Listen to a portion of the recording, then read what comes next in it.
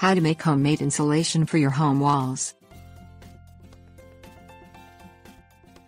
Homemade insulation is a green alternative to purchasing chemical insulation spray or fiberglass pads. In fact, a myriad of items can be recycled and used as insulation for your home without the need for spending much money or making use of harmful materials. Knowing how to make your own homemade insulation will warm your home in the winter and keep it cool in the summer. Things you will need: bales of straw, razor knife, t-shirts. Slice a 1-inch thick square from a 3-string bale of straw.